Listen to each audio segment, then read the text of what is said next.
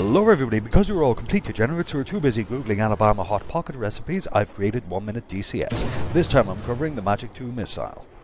Turn on your RWR and IFF. Turn your radar knob, giggity, to warm up. Turn on your heads down display followed by your heads up display. Turn on your countermeasures. Once your radar has warmed up, set it to standby. Take off in a suitable manner, then set your radar, guns and master arm to on. Don't forget to select Magic on the PCA. There are two ways of employing the Magic 2. In this first example I'm tracking the target visually without short-range radar. Bring the cross in line with the target, wait for the tone to change and the circle to appear indicating your seeker has a lock. Then fire. You'll probably miss, which is why you should have a second one ready to put up his arse, but it's not advisable from this close.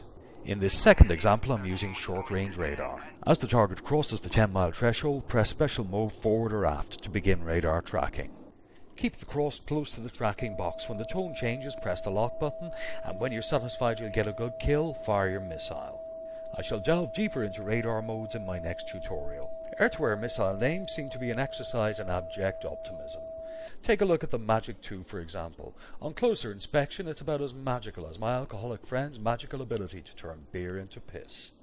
On that thirst-inducing thought, I thank you very much for watching. Please don't forget to dislike or tell me to go fuck myself below.